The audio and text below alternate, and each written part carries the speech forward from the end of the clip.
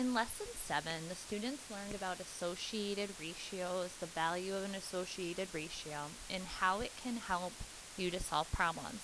I'm going to do this problem to help the students understand this more. John wants to paint his house dark red. He bought 12 gallons of dark red paint.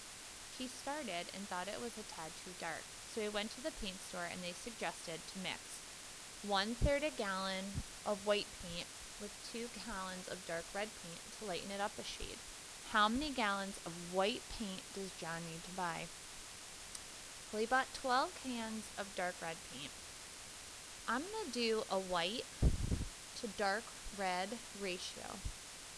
The paint store told John that for every 1/3 gallon of white paint, he would need 2 gallons of dark red paint. This is a value. This ratio can help us to solve problems. Okay, because if we look at this, we can scale this up. If John bought in total 12 gallons of dark red paint, we scaled 2 gallons of paint. We can scale that up by multiplying it by 6. Okay, whatever you do to one side of a ratio, you have to do to the other. So I'm going to take 1/3 and I'm going to multiply it by 6. This is going to go back to your elementary 5th grade fractions. I'm going to put a 1 underneath the 6. I'm going to multiply the numerators. I'm going to multiply the denominators. This is 6 divided by 3. He is going to need 2 gallons of white paint to help him lighten this up a shade. To see if we're correct with this problem, I would love us to look at the values of the ratios to see if we're correct. The first one, when you do the value, you make a fraction. So this first one would be 1/3 over 2.